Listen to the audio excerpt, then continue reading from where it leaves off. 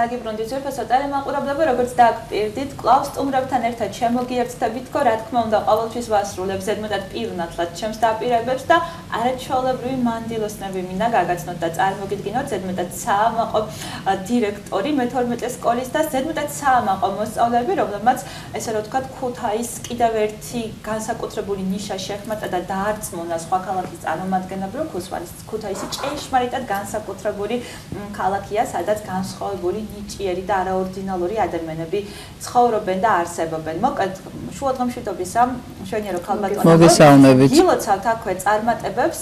ძალიან მიხარია რომ ხართ ჩვენთან ერთად და მოდით ჩემს ზურფას ტელემაყურებელს წარმოვიდგენ და გავაცნობ თქვენს თავს. ქალბატონი ნათია სულავა, ქუთაისის მე-12 საჯარო სკოლის დირექტორი, მარიამ სირბილაძე, ქუთაისის მე-12 საჯარო სკოლის მოსწავლე და თინათინ მორჩაძე, მე-12 საჯარო სკოლის მოსწავლე. აქვე გეტყვით, რომ ქუთაისში ეტალონის შესარჩევი ტური გაიმართა და სწორედ მე-12 სკოლის ორი არაჩვეულებრივი გოგონა პირველ და მეორე ადგილოსანია.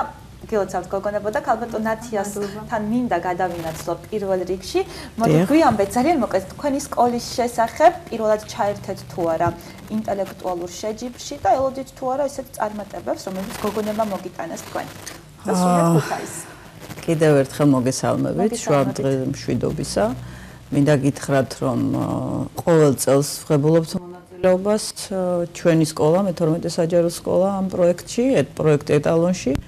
მართალია პირველი და მეორე ადგილი არ გქონია აქამდე, მაგრამ მეორე ეტაპზე ყოველთვის მონაწილეობდით. ეხლა მეორე ეტაპის შესარჩევი ტურიდან გვაქვს არაჩვეულებრივი შედეგი, გვყავს ეტალონი მოსწავლე მარიამ სირბილაძე, პირველი ადგილის მფლობელი და მეორე ადგილის მფლობელი, როგორც თქვენც უკვე აღნიშნეთ, თინათინ მორჩაძე, რა თქმა უნდა.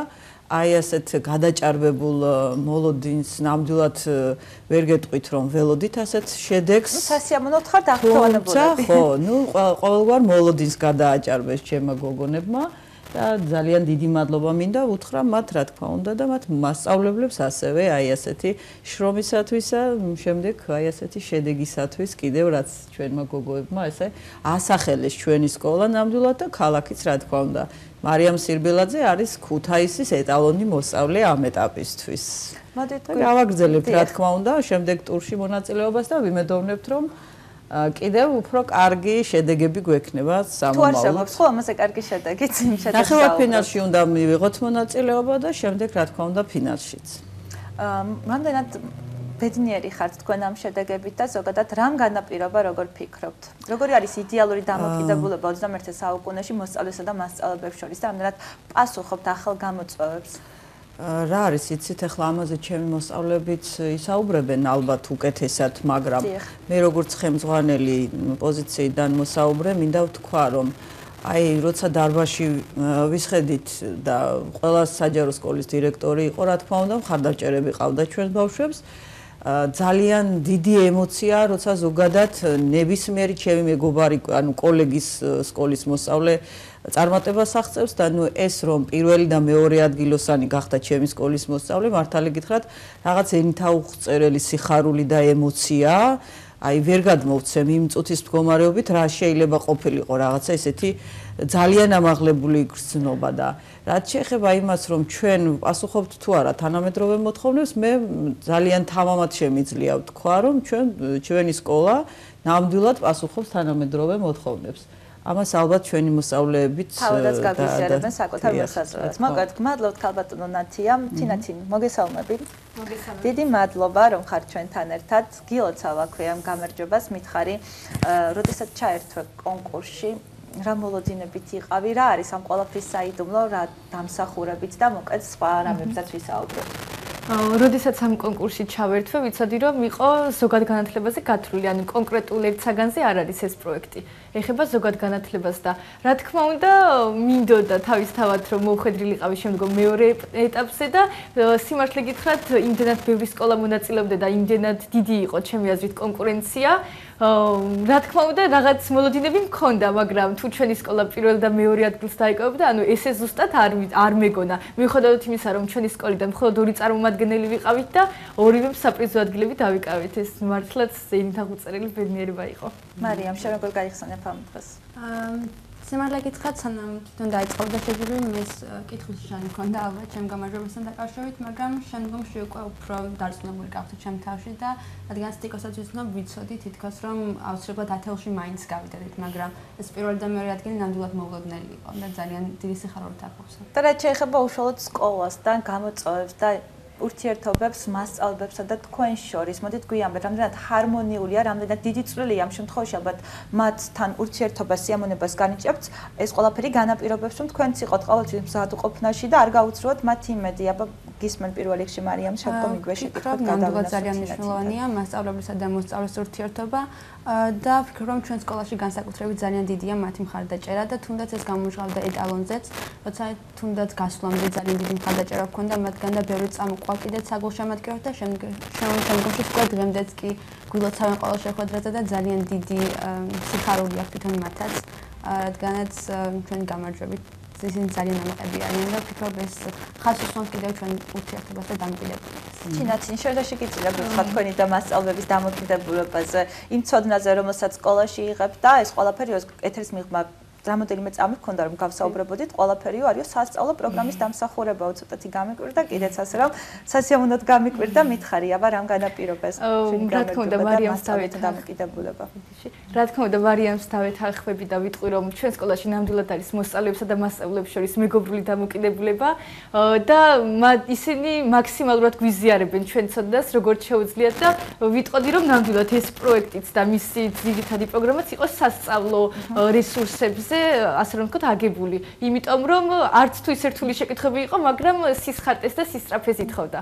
თავარი ეს იყო და ანუ რაც შეეხება 21 საუკუნის გამოწვევებს, ჩვენი სკოლა ყოველთვის ერთვება, რა პროექტიც არ უნდა იყოს, ყოველ შემთხვევაში მაქსიმალურად ვცდილობთ, რომ ყველგან გავიტანოთ ჩვენი სკოლის სახელი და როგორც გამოგვივა, ისე ვასახელოთ. გარდა იმისა, რომ სწავლობთ გოგონებო, რას აკეთებთ ხოლმე თავისუფალ დროს? ალბათ საინტერესოა მისაბაძი გოგონები, რა შეიძლება აკეთებდნენ თავისუფალ დროს, საერთოდ რჩებათ თუ არა დრო რაიმე სხვასახეთ გართობისთვის? ალბათ დრო რჩება, ზირთად განსაკუთრებულს არაფერს მე პირადად მუსიკას უსვამ, კითხვა მიყვარს, მეგობრებთან ერთად დროის გატარება განსაკუთრებით. რა ხდება ამ შემთხვევაში შენს თავს? თავისუფალ დროს ცოტა მაქვს თავისუფალი დრო, მაგრამ მხატვრულ ლიტერატურას ვუთმობ დროს.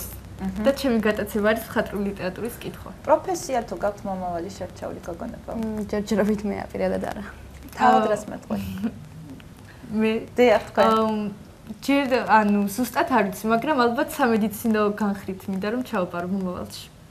ძალიან საინტერესოა. ესე იგი მინდა დავამატო რომ სიამაყით აღნიშნო თავისუფალ დროს გამოყენებასთან დაკავშირებით თინათინმა აღნიშნა რომ და მარიამაც რა თქმა უნდა რომ კითხულობს მხატვრულ ლიტერატურას, ჩვენი სკოლა ჩართული იყო წიგნების თაროს ასეთ პროექტი არსებობს გეცოდინებათ და წიგნების თაროს პროექტში პირველი და მეორე ეტაპი გავიარეთ, რა თქმა უნდა, წარმატებით თინათინის დამსახურებით და მასთან ერთად იყო კიდევ ჩვენი ორი სკოლის მოსწავლე, ამ შემთხვევაში მარიამი არ მონაწილეობდა, მაგრამ მართალია პირველი ადგილი ვერ დავიკავეთ, ვეთამაშებოდით კომაროვს, საკმაოდ ძლიერ გუნდს და ძალიან ღირსეულად, ასე ვთქვათ, ძალიან მინიმალური იყო მათ შორის სხვაობა. მართალია დავმარცხდით, მაგრამ ძალიან ღირსეულად. ანუ კიდევ ერთხელ მინდოდა აღმენიშნა, რომ არა მარტო ეტალონში, როგორც თინათინმა თქვა, ყველა პროექტში მონაწილეობთ და შეიძლება პირველ ადგილზე არ გავიდეთ. მაგრამ გამოცდილება არა. კი, რა თქმა უნდა. და ყველა პროექტში არიან, დიდი სიხარულით არიან ბავშვები ჩართული აი ამ საგანმანათლებლო პროექტებში, რაც იშვიათია დღევანდელ დღეს და ძალიან მიხარია. ნამდვილად საამაყოთ მინდა ვთქვა, რომ ამას ძალიან თავისი სურვილით, თავისი მოთხოვნილებით შრომობენ და იღწვიან იმისთვის, რომ ზოგადი განათლება კონდეთ და არა მხოლოდ ის სასკოლო პროგრამა, რითაც ისინი მე-10 კლასში და მე-11-ში გადიან. გამარჯვებისთვის რა თვისებები სჭირდება გოგონებო, როგორ ფიქრობ?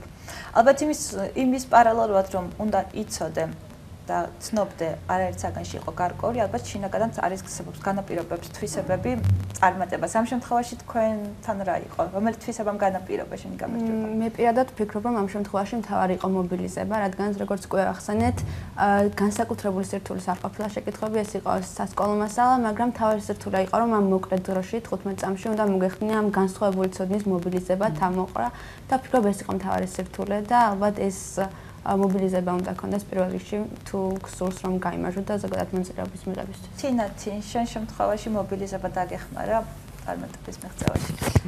რა თქმა უნდა, მობილიზებაც, მაგრამ სისწრაფე, იმიტომ რომ დრო იყოს შეზღუდული პასუხების გასაცემად და რაც შეეხება თქვენ შეკითხვას, ჩემი აზრით, წარმატების მისაღწევად აუცილებელი არის თავდაჯერებულობა, რომელიც მე ცოტა მაკლია, იმიტომ რომ როდესაც რამე ვიცი, მაინც ვიხრები იმისკენ, რომ იქნებ არ მახსოვს სწორად. ანუ ეს თანმდებობლედა არის ცოდის, როგორც ვიცი და ანუ თავდაჯერებულობა ძალიან მნიშვნელოვანია იმისთვის, რომ წარმატებას მიაღწიო. და როგორ აპირებთ ფინალისთვის მომზადებას, გოგონებო? ფინალში სავარაუდოდ ისევ განულ მასალას გადავხედავთ სკოლაში, ალბათ ის რა თქმა უნდა მხოლოდ სასკოლო მასალა არის ზოგადი ცოდნა და ალბათ წინასწარ ვერ იტყვი რა შეიძლება მოვიგდეს, რა შეიძლება შეხვდეს, მაგრამ რაც შეგვიძლია, რა თქმა უნდა, ცოდნას მოვუყვით თავს.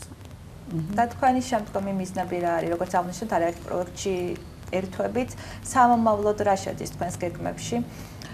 ამ ეტაპისთვის მხოლოდ ეტალონით შემოვიფარგლებით, როგორც მახსოვს, დასრულდა უკვე წიგნების თარო, ვართ მესამე ეტაპზე ეტალონში. ქალაქის თვითმმართველობის მიერ ჩატარებულ კონკურსებში მონაწილეობთ. თუ კი რამე იგეგმება ქალაქის მასშტაბით ღონისძიებები, მაგრამ ამ ეტაპისთვის მინდა გითხრათ, რომ ვფიქრობ, რომ ახალ წლამდე გარდა ეტალონისა არაფერი სამზადისი არ გვექნება. თუმცა თუ კი იქნება რამე მოულოდნელად და დაუგეგმავი, რა თქმა უნდა, აუცილებლად ჩავერთვით. სათხართ რომ ჩაერთოთ. რა თქმა უნდა. ყოველთვის მზად არ გვეშინია და ყავთ ესეთი განსაკუთრებული მოსწავლეები, რომლებიც გასახელებენ თქვენ და ასახელებენ სრულიად ქალაქს. მე სხვა დამჩენია წარმატებები გისურვოთ და როდესაც ფინალშიც ძალიან ბევრ წარმატებას მიაღწევთ, შემდგომ გვეწვევით, დაგვაფასებთ და იმედია შემდგომ მომავალი პროფესიაც გექნება შერჩეული და ჩამოყალიბებული, დრო ძალიან სწრაფად გადის. ძალიან ბევრ წარმატებას გისურვებთ და ძალიან დიდი მადლობა, რომ იყავით ჩვენთან ერთად და თქვენი შთაბეჭდილებები გაგვიზიარეთ. წარმატებულ დღეს და წარმატებულ, ისე ვთქვათ, სასწავლო კვირას გისურვებთ. თქვენ შემთხვევაში სასწავლო კვირა.